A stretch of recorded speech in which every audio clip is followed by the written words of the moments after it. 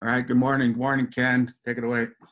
Good morning, guys. Appreciate all you guys joining us this morning. Last week was a lot of good feedback last week on defensive schemes. So we thought we would just continue on that and go to offensive. So Dennis, before we get started with Jeremy, would you want to let us know what's on the next agenda for the next couple of weeks? So next week, because of 4th of July on Saturday, I think we're going to move that date. We're not going to do it on Saturday morning. We're waiting for confirmation from the speaker when he could do it, but it'll be NFL referee White Hat, Sean Hockley, giving us a pretty good presentation. So once I get that date locked in, I'll let everyone know. And the following Saturday, I believe we're going to move that date also to a Thursday. And so the next 2 weeks are kind of up in the air, but there will be some kind of webinar presentation. But we're going to probably move it on a Thursday night just because of the holiday and things like that. Excellent.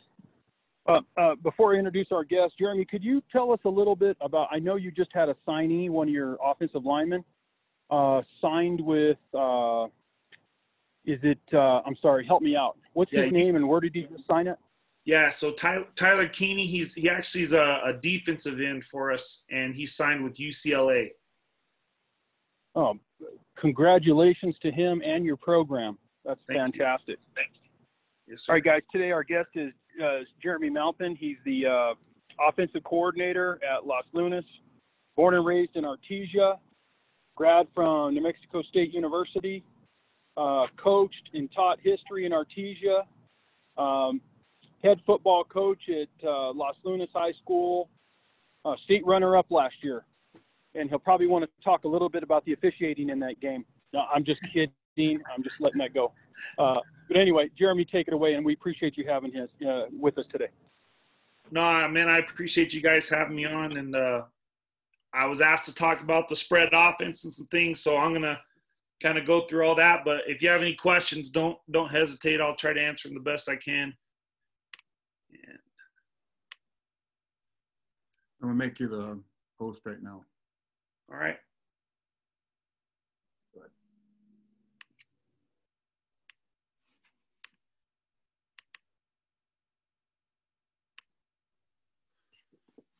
All right.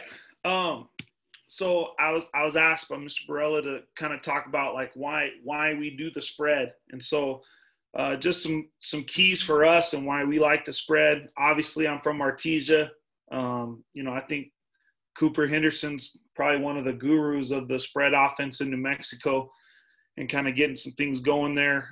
So I've learned a lot from him, still call him a lot and ask him a lot of questions. But the biggest thing for us in the spread is we feel like it creates matchups for us. It creates matchups across the board in the running game, in our passing game, individual receivers. We can kind of dictate what a lot of people are going to do. I know a lot of people out there say, hey, you go to the spread to throw the ball. Last year, if you look at our numbers and break them down, which we try to do every year, we were a lot closer to 60-40 run last year to pass than we were. 60-40, we were a lot, 60% of the time we were running the ball. And it's really just because of what we're seeing on the defense, what we believe the spread does to us, and then kind of shifting some guys around helps us out. Big, like I said, 60-40 run, it's because last year we felt like our running game was really a strength. We had a really good offensive line. We have some big guys over there. But we believe that going to the spread also makes teams kind of make sacrifices. Like 2 years ago, my first year here and then the first half of my second year here, we had a quarterback that was probably one of the best scramblers in the state during those years. So we ran the ball a lot. And what we got is we got a lot of teams that were kind of packing the box on us. And we really struggled a lot of times to run the ball because teams were just packing it in and we weren't great at throwing it. And so, that quarterback actually got hurt in 2018. And then we've had another guy the last year and a half, and he's not a runner at all. He's a bigger guy, but throws the ball really well. And so the defenses have changed throughout those 2 years. But what it did is it forced teams to kind of go back into a coverage scheme against us because we were throwing the ball so well. And it really opened up running lanes for us, and we had a really good year running the ball. And then we kind of used the pass just to kind of help us along the way. I think a lot of people, even like Artesia, coming from Artesia, is we're pretty simple. When I got here, I wasn't trying to put in 150 plays and 40 different formations and all these different things. We wanted to, we use armbands. Our armband is pretty simple, and we kind of have like 5 runs and 5 passes that we go with. Now we've added some over the years, but we really come back to those 10 plays when we're in trouble or really just to get the ball going. So we're pretty simple. So I'm going to kind of share with you some of the formations and things that we have, and it's not very many. So first one, this is our A set. We call it ACE.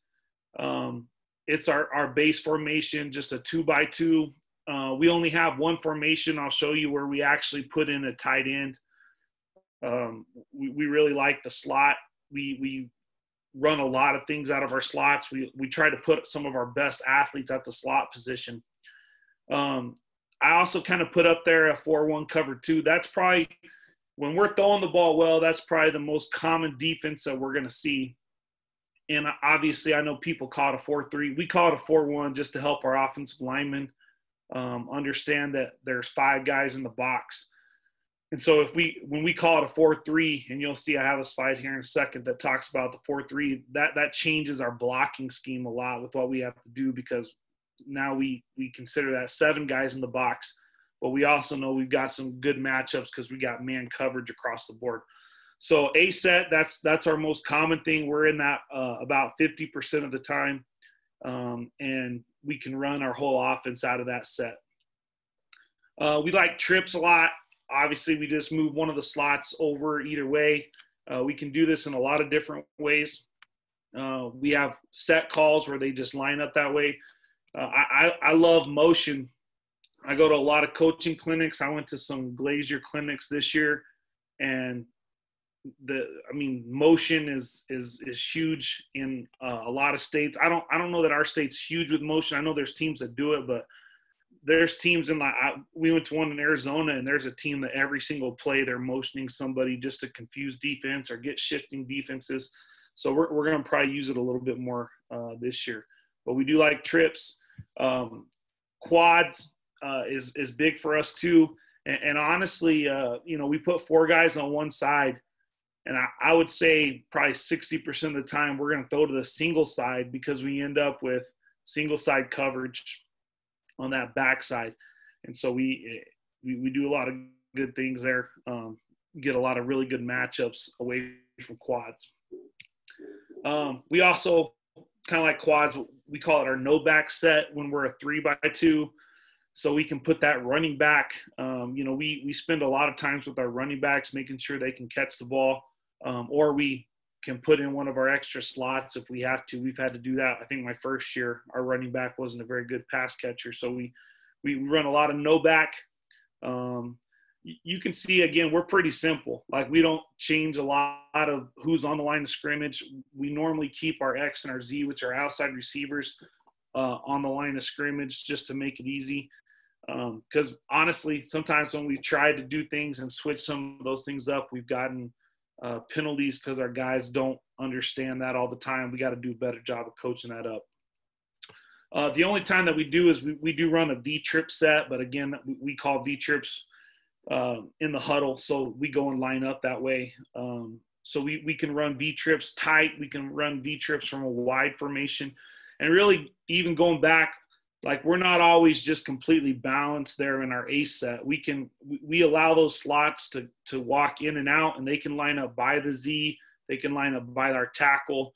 They can split them. So we give them a lot of freedom to kind of walk out there. And I'll talk about one thing we do here in a little bit and the reason why we like them to walk in and out. So V-trips. And then when I got here,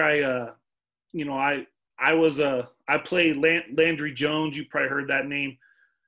he was a freshman when I was a senior, so I got to watch him when I was in college when he was playing college ball. And they had a quarterback named Blake Bell, he's a tight end. I think he just signed with the Dallas Cowboys now, but they had a package where they put Blake Bell in the backfield.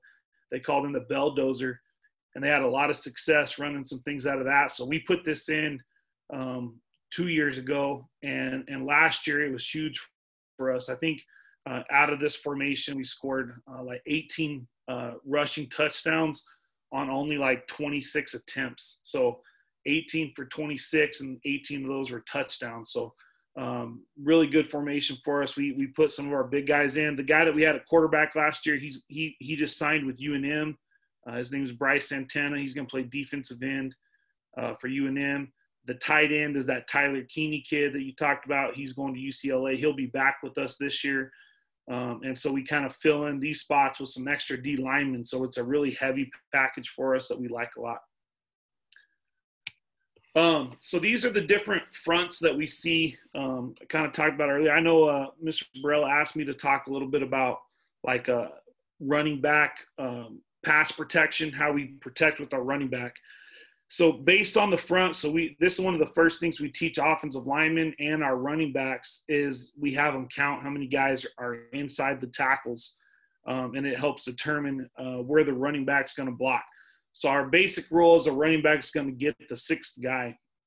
And if we have six guys in the box, like in this 4-2, we tell the running back, we want you to pick which one you don't think is going to come, which is probably a little bit different than other places. Like if the mic's up here walking around and we think he's going to come and this guy's kind of leaning back on his heels, we're going to have the running back call here because we want our 5 linemen, we want them to block those. You know, we want our linemen blocking, and we don't want our running back have to block, especially because in New Mexico football we can't cut. So you watch the NFL, you watch college, 9 times out of 10 that running back is coming up and he's not meeting some linebacker shoulder to shoulder. That a lot of times they're cutting that guy. Well, we can't do that, so we're trying to limit those blocks from happening in the first place. So it kind of helps us a little bit with that rule. When we get into 7-man fronts, we have a couple different rules because what we like about 7-man fronts is that means we're getting straight man coverage on the outside. So we got 4 guys. We've got only 4 guys that can play coverage, and so we can do some things. So a lot of times we don't bring in any extra protection. We just try to get rid of the ball quickly, and that's been helpful for us. Again, like I said before, we see the 4-1 or the 50 are probably the most common defenses that we see. The 3-3 stack, we've only seen a couple teams do that against us. I think that's one of the harder defenses to work against, though, because if you go 3-3 stack, you're going to be bringing those 3 linebackers a lot, and it makes it a little bit confusing for our linemen. So we don't see that a lot, but when we do, we've had trouble with it. I think my first game in Los Lunas, we played Aztec, and they were running a 3-3 stack, and it gave us some trouble, but we were able to get outside a little bit and do some things. So kind of continuing with that running back blocking schemes. Our goal with the running back is to only block when we absolutely have to. We really try. We believe the best block, and we try to just run a lot of routes with that running back and take people out of coverage. Like when we played Roswell High twice last year in the regular season, and then we played them in the state championship game, and Roswell likes to bring a lot of pressure. And so what we did in the state game against them is we just started releasing that running back, and it gave them some trouble in the first half. And so it kind of gave us a little bit more timing in the pocket, allowed us to move the ball a little bit better than we had been able to against Roswell High. So really that's the best block because our running backs, we don't have the biggest guy. You know, we're not a power team, so we want fast guys. We want more of a receiver-type body in the backfield. So having to block linebackers every play isn't good for us. So we really try to create opportunities for them to not have to block. if we can't do that, then we do have them pick up the sixth threat. We talked about that in the last slide.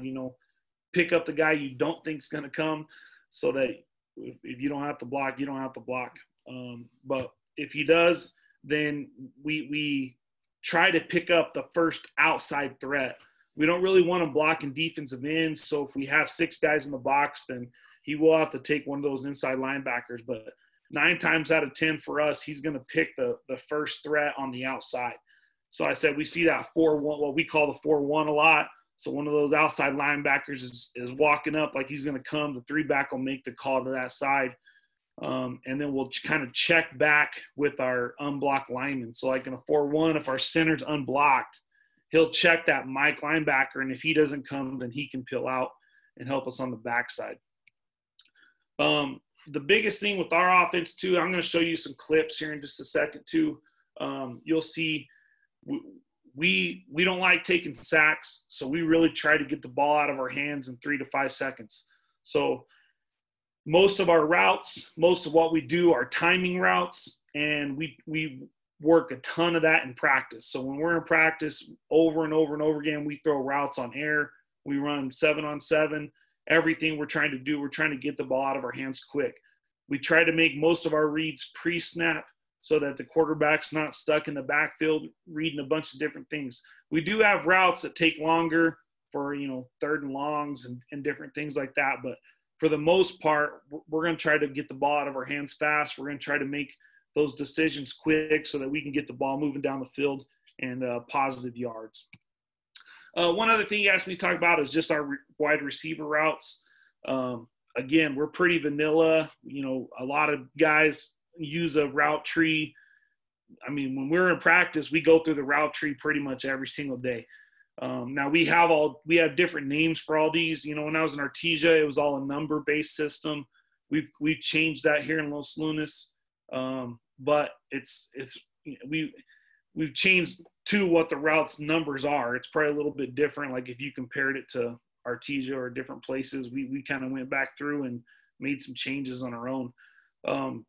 But we stick to this from the left side, right side. Our even routes are all in routes, and our odds are all some version are out. The only one that's kind of weird is the 0 route, but that one's more of a longer throw, so we just kept it as a 0. But pretty vanilla there in the passing game. I'll show you some things that we do, but you can see pretty much all of them have set yards on when you're going to break, like our 2 route. If we're under center, it's a 1-yard break. If we're in shotgun, it's a 3-yard break. And we determine which receiver we're going to throw to pre-snap, and we're just catching and throwing.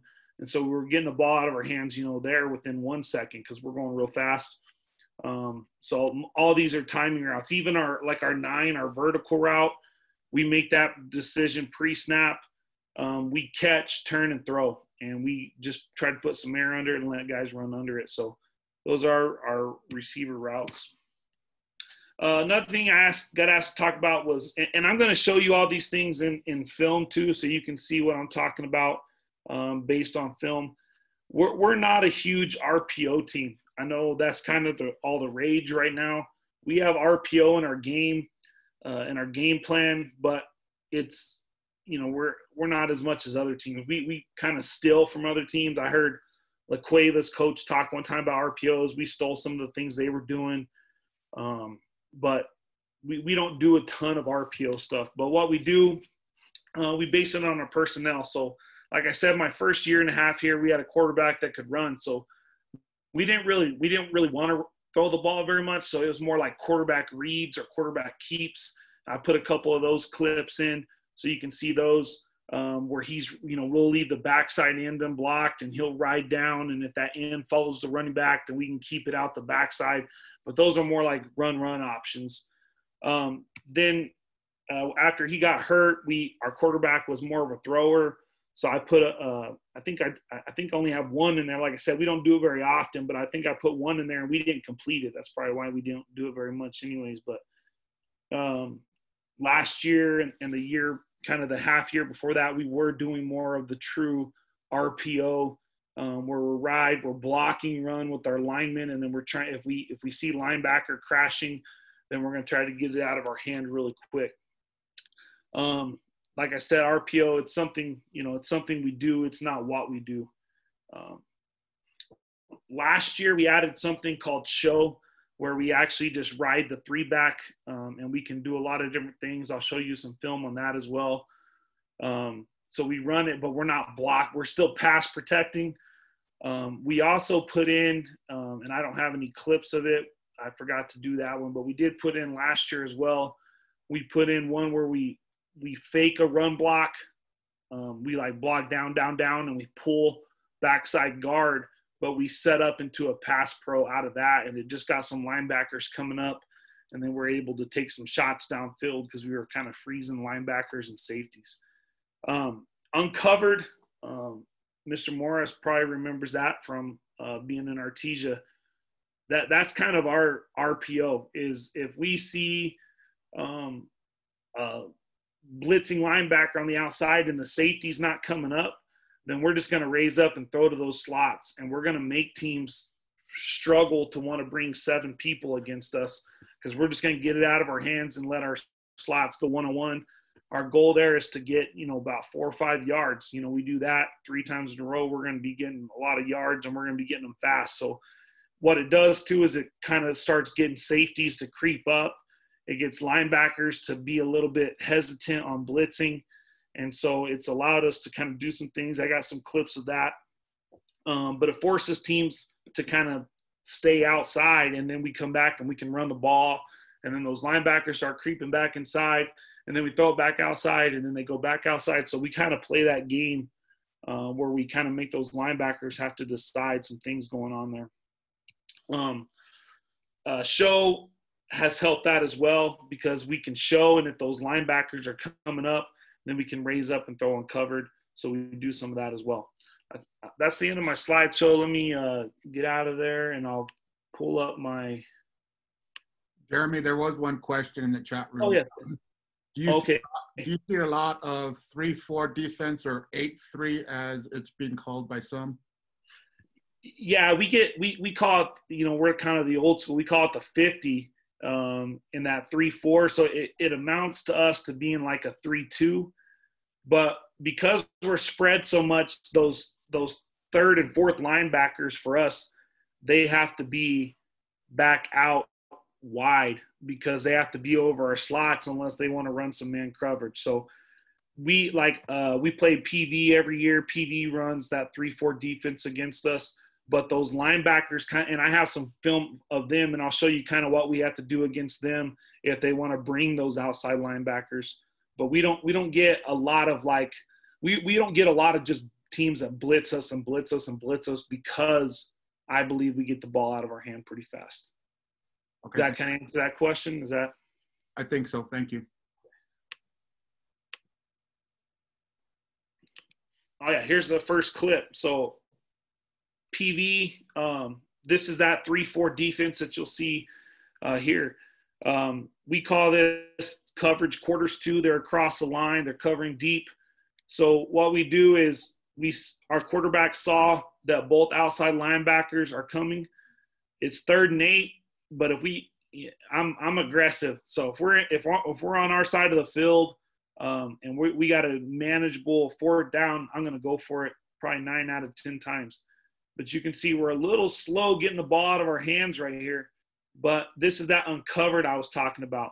So those linebackers came off the edge. Our quarterback recognizes it, and he's just going to raise up and throw the ball to our slot. And so what we end up with just one-on-one with our slot and the safety. Safety comes up, makes a good tackle, but we still fall forward. And so we end up getting about, I think he marks us, about almost 6 yards, 5 yards right there on an uncovered play. And so what it does is it forces these linebackers here then to have to kind of stay out some. PV's one of Jeremy, yes. Your screen froze. We can't see the video. We just see the PowerPoint. Oh, sorry. Okay. Maybe I have to stop share and then reshare. There you go. Thank you. Yeah, sorry about that. So I'll go back to that one. So you can see there's that 3-4 defense. quarterback sees linebackers coming up, both outside linebackers, they're going to bring a lot of guys right there. So we just raise up and throw. That's our uncovered. Take 5 yards. We end up with a 4th and 4, 4th and 3, able to go. So PV is one of the only teams too that they started doing this. We call it like monster. They go to like a 3-1. They leave these outside linebackers. They cheat these safeties up a little bit, but then they drop one of the linebackers. They take him off the field and they bring in an extra safety. So we end up more, and it's because we were throwing the ball pretty well against them. So this is late in the game, and we kind of end up with this shell. This is just one of the instances. I want to show you how fast we get the ball out. Plus, this is our show. So just you'll see it kind of freezes the corner. But right now, our quarterback comes up, and because the safety's cheated over to the wide side of the field, right now he's already decided that because we call it money. It's our vertical, our 9 route. You'll see he's going to already make the decision to go here. So snaps, a quick show, not a ride, just a show. It freezes some linebackers, and then we're over the top. And so the ball's out of our hands, and, 1,000, 2, 1,000, 3, 1,000 balls out of our hands. That's the goal. We take teams that want to try to blitz us. We try to get them out of their game plan, and we just get after them that way. This was from a couple years ago. This is, I told you, this was kind of our run option where we're going to read the backside. So we're going to ride running back. We get the flow. You see all the flow from all the linebackers, the defensive line. They all go towards the ball, and our quarterback can walk in on the backside. So we were doing a lot more of that my first year. This is in the playoffs this year. So we came out against Artesia, and we ran the ball really, really well against them this year. And so when we came out in the second half, we had worked a lot of RPO that week because we thought they would go to this. So you see for them, this is more like a 4-3 defense because those linebackers are a little bit tighter, and they were just sprinting to our running back anytime we showed when we started the second half. So we came out and we tried to run this RPO. So we're going to read, this is our 639 or our outside zone play. We're going to read this outside linebacker. If he steps up, then we're just going to replace him with the slot, and we're going to try to hit him into that spot as fast as we can so we don't get the penalty of lineman downfield. So you can see right there he's open, but we throw behind him. We catch it. We probably have a really good play right there, but you see kind of what Artesia was doing. They were selling out to stop the run just because we ran the ball really well against them the first half. So that's one of the few RPOs that we ran. You can see we weren't very good at it, so that's why we didn't run it a whole lot. But if we would have completed it, could have been a big play for us. This is another money play. This is from the state championship game. Just, again, showing you what we're trying to do. So 4-1, common defense. This guy is out a little bit wider than him, so our 3-back automatically makes a right call. So this will be the 3-backs guy if he ended up coming. If he doesn't, he's going to step up and just run a route out here and try to pull the Mike linebacker out there with him. But we're trying to get rid of the ball quick. This is in the fourth quarter, and so we run our money. Quarterback quick look off, and then we're throwing the ball within 3 to 5 seconds. He threw a really good ball. Big play for us. So we run a lot of verticals if we get good matchups on the outside, corners cheating up on us.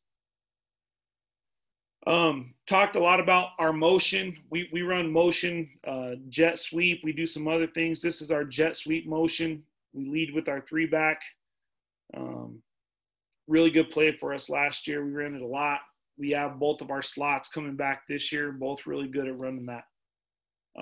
This is just the same play, but from the wideout position. So I said we don't change the lineup here on who's on the line of scrimmage very often. So teams should be able to pick up when we do. We're usually running some sort of motion back into the away from that. So we ran motion. We don't get in here. Goddard was pretty good side to side. Here is no back. So one of our formations told you we like to run some no back. This is our running back out here. He's always to the trip side, and you can kind of see it just spreads out. So the whole game, Roswell staying in a 4-2, but when we would go no back, we would get these linebackers to spread out with us, and we would even get the Mike have to check him a little bit. So what we were able to do then is we just motioned back into it, and we were running the ball. So we were running our inside zone play just out of motion, because it was giving us some matchups there, because it was the only time we were getting them out of a 6-man front. So we had a hat on everybody. We could block everybody, and we kind of ran away from that 6th guy.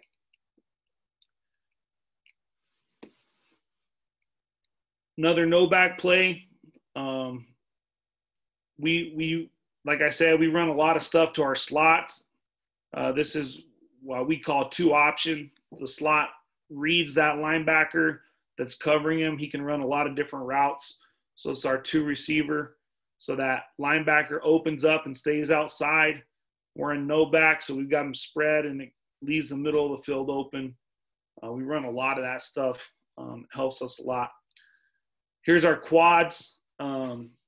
First game of the year last year, PV, you can see it kind of spreads them out. This guy's kind of in no man's land. He probably can get under the flats, but he can't do it all the time. He's not as fast to get it out there because he's still – and I don't know why they're respecting he can run, because he's not a runner. But we get these guys out here. We got him to call a timeout right after this because we came back and threw a little screen over to the quad side because we were really 4-on-3 on that side. But on this one, again, getting the ball out of our hands quick and just playing that little outside route there. The corner's deep and belling, so we just play catch. Good play for us.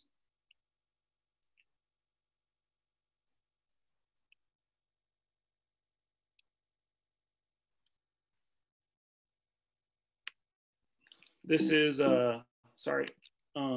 quads right. This is our little freshman quarterback. He's more of a runner.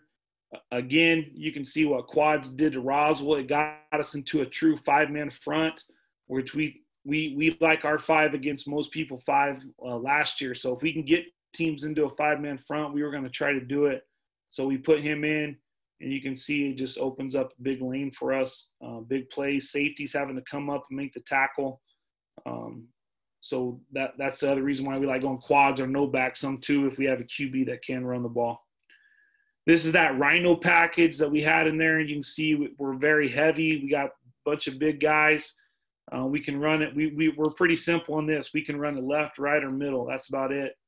And then we come and just open up the floodgates, and he was a big old boy that could move. When I got here, he was a quarterback, but in our offense, he wasn't going to help us a lot of QB, so we moved him to the defensive side of the ball, and he was big for us. Like I said, he just signed with UNM. This is one I had we got a penalty on this play. I was going to ask you guys. So we're in punt formation here, which I know it changes a little bit on how numbers aren't as involved. Because at the very beginning of the year, we ran this formation and we got against PV, and they told us that we couldn't have low numbers on the offensive line. But then they came back later a few weeks and told us that they had discussed it and that we could, because it was a punt formation and it's a little bit different rules. But you can see here what we're trying to do is we're trying to leave him off the line of scrimmage, and both these guys have checked with the official, and they were told they were on, even though he probably needs to be up more. But and then we're going to release one of these numbered guys for a fake. But up here, we end up checking on, so we should have got a penalty on this play. But I just wanted to throw it in there. We run our same formation out of our punt. So you can see we kept these guys so we wouldn't get linemen downfield, because technically he would be your 5th lineman. But just something I wanted to throw in there. See if you like I said, we should have probably got a penalty for this, but I don't even know if it's legal or not. So if you have thoughts on this, it'd be great to know, because it's a great fake for us. But we should have got a penalty on that side for having too many guys on the line of scrimmage. And I think that's all I got. Oh, I got one more. This one formation that we ran just against Alamo. We put all of our receivers, but we kept the running back in the backfield. We wanted to see what they did here. And then we came back and kind of ran the ball that way. We just called it Z over. I know we couldn't throw the ball to him. He's covered, but there's some things we could do. We just ran the ball out of it. But that's just one more formation we threw in there just to kind of throw some teams off. So I'll stop now and I'll answer any questions. It wouldn't let me see the chat as we went, but any questions or anything I can answer, let me know.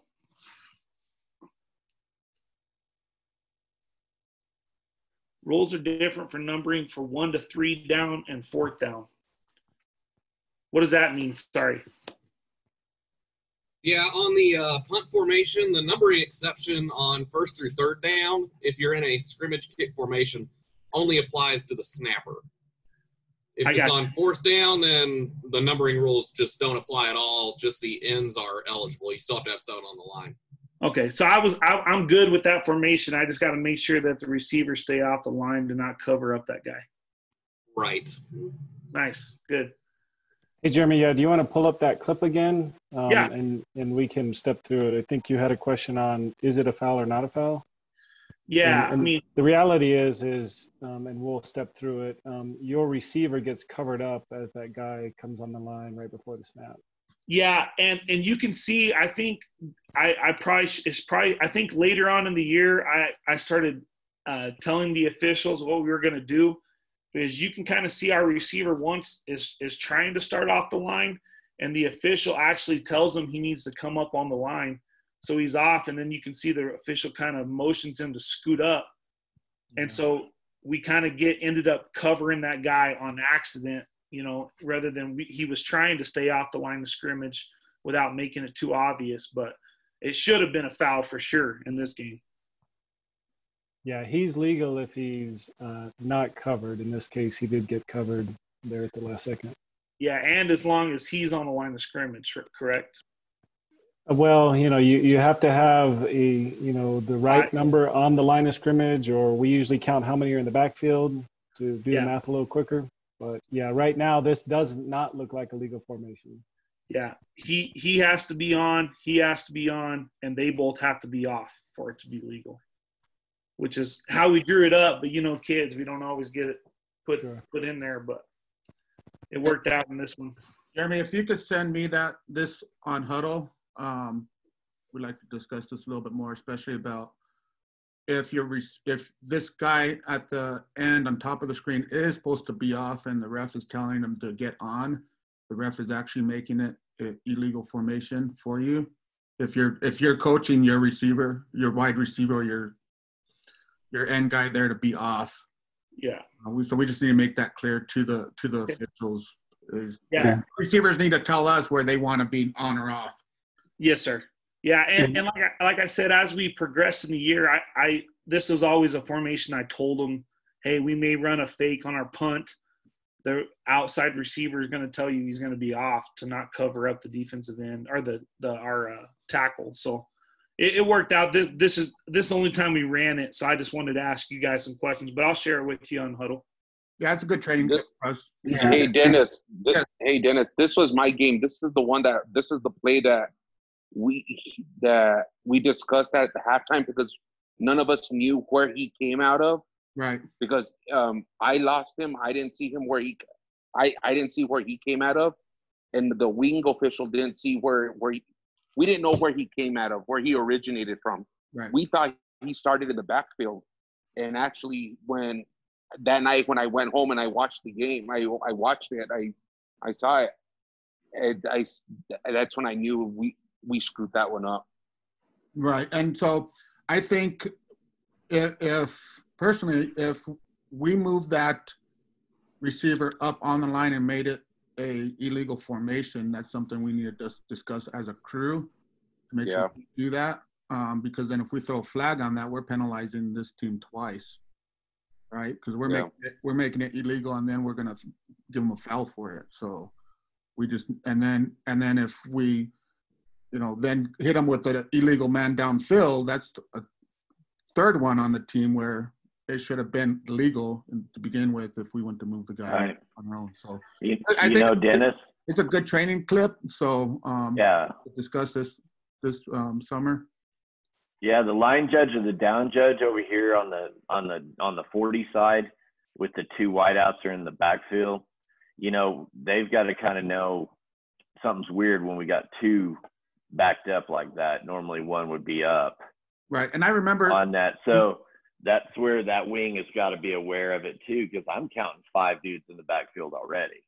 Right, and I think I remember Simone just telling me about this one on a Wednesday or something. I don't remember, but I think I remember seeing this clip already once. But I honestly, too, just my opinion, I've kind of voiced it to Dana, I think, too. I think what hurts you guys a little bit, too, is we clip our films and you miss a lot of the first, initial setups or whatever, because we may not start our camera until right at the snap. That makes sense. Right. Because in our film, both of these guys, even though they look to us in the backfield, you can see we have an entire film where we make highlights and things. Both of these guys check with the official, and the official tells them they're both on. Right, and we have discussed the huddle film with NMOA's office about giving us more of film during dead ball, because there's a lot of dead ball officiating going on that we don't actually get on video. Yeah. But I think there's a question in the chat also on the jet sweep. How are you teaching the block by the slot on the linebacker? Yeah, and because we got called on that in one game, like a crackback block. But we're teaching him. He's got the linebacker, and really, we're teaching him to set up and get his hands up, like you guys have kind of told us at like the coaching clinic, so that we can have our hands up and ready to. We're not going and just putting a shoulder into somebody. So we're really just trying to set the edge, because what we get a lot when we go into that jet motion, let's see if I can pull one up here, is we get that linebacker. I think this is jet motion. We get this linebacker up here on the outside. A lot of times, like this guy takes off running the sideline, but a lot of times they're wider and they start running inside. So we really just try to set an edge. And if he wants to come inside, we kind of just make it where he has to go through us to get back outside. We're trying not to go, like the old days, motion down and just crack that dude and knock him out. We're trying to make sure that we're meeting him with open hands. If that answers the question. Yeah, I think so. Perfect answer. Stefan, did that answer your question? That's exactly it. Still a lot we get teams that aren't teaching that, and it's a blindside block if you don't come out with your hands. So that's why I really like to talk to coaches and see how they're setting it up and letting the defense more come into them. It's still a block. You're still going to be able to set that edge. You're just not bringing in that safety issue of, knocking a guy out that doesn't see it coming. So I think that was a perfect answer for that. Thank you, Coach. Yes. Yeah. Thanks. And Sean, going back to that punt formation, anything else, Mr. Bennett? Sorry about that. I was on mute. No, nothing else. Well, we'll talk about it as a group, but one of the things we talked about right after this play is who's going to see that lineman release. You can, from that formation, you see that the, line judge had two, looked like they were off the line, but, he had two on his side. The head linesman had one on his side on and one in the slot.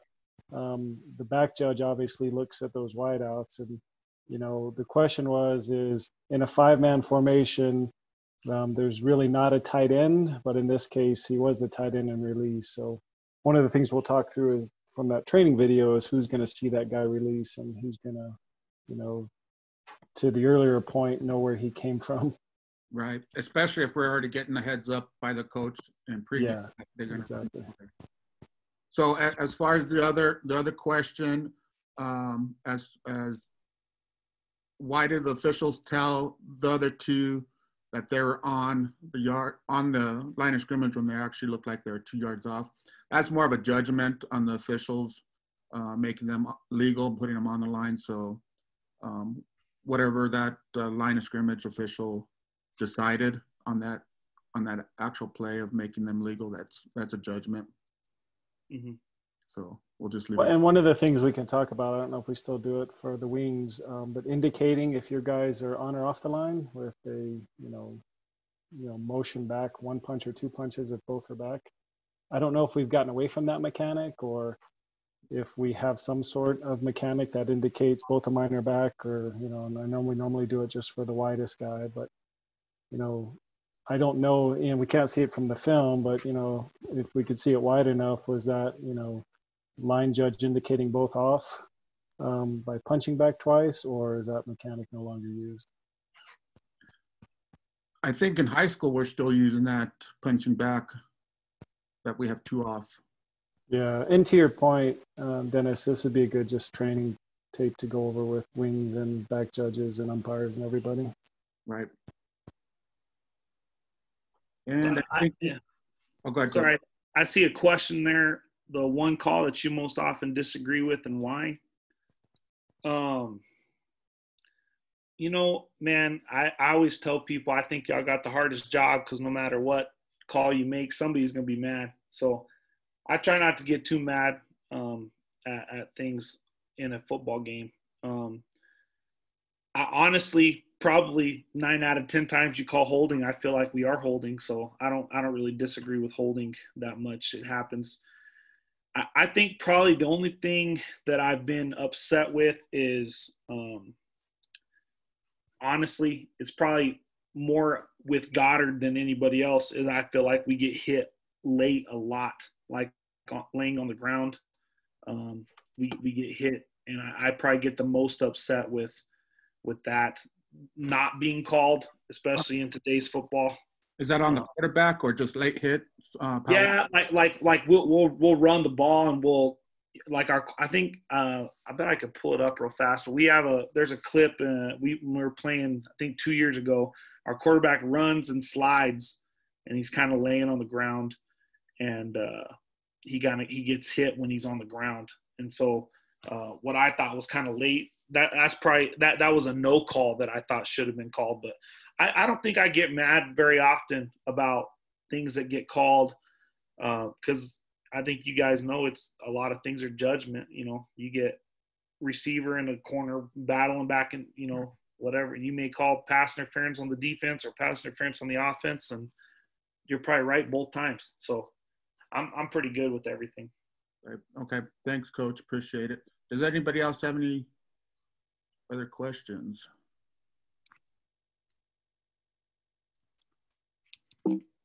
We're about 50 minutes in, doing pretty good on time.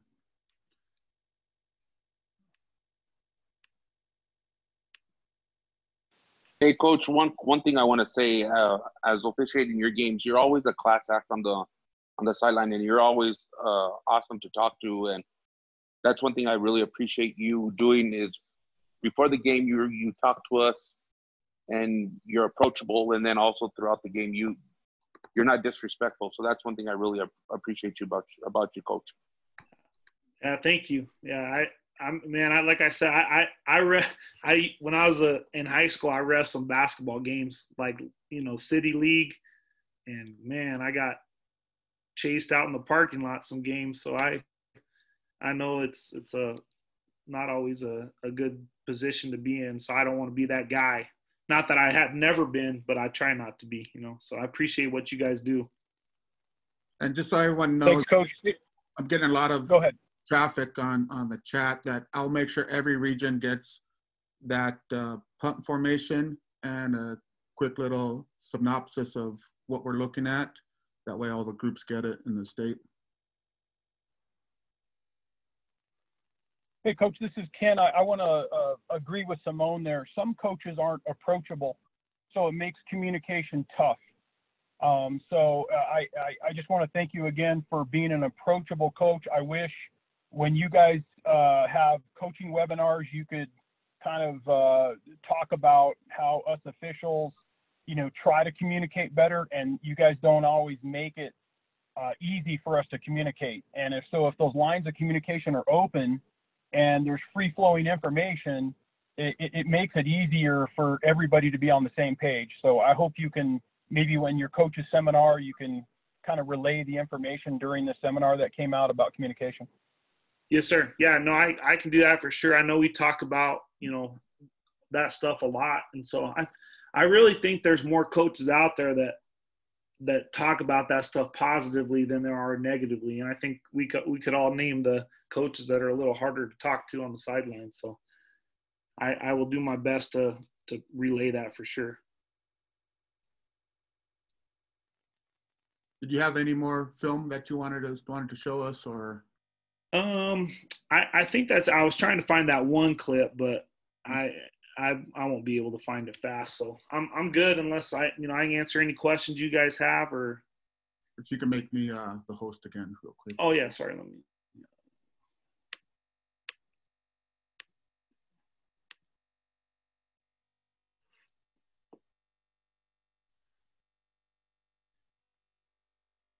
So if nobody else has any more questions, that's our webinar presentation for this Saturday. Like I said, next week will be a presentation by Sean Hockley, NFL referee, going into his 4th or 5th year as the referee, 7th year in the NFL.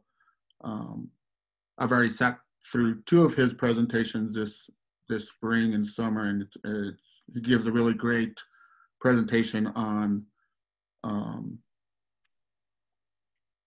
traits of official, I believe is what it's called, something like that. But it'll be next Thursday, I'm hoping, Thursday or Friday. I'll let everyone know by email what date he confirms. Ken? Okay, Jeremy, thank you for coming on, taking the time on this Saturday morning. Everybody, it was great conversation, good questions. Everybody stay safe, and thanks for joining. Thank you. Thanks for having me. Yes, sir. Yeah, thanks, Coach. Appreciate it. Thank you, Coach.